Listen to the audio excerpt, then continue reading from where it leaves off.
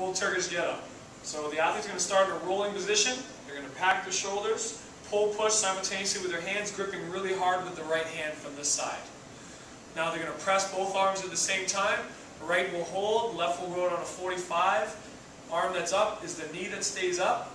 Then from this position, what they're going to do is they're going to take a breath in, and then they're going to come up into an elbow.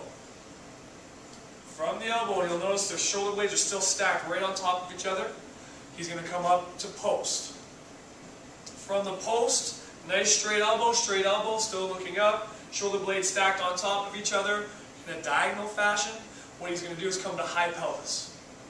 High pelvis now, he's going to bring his knee in line with this hand, still staying vertical, still looking up, and then what we've got here is a nice side bend.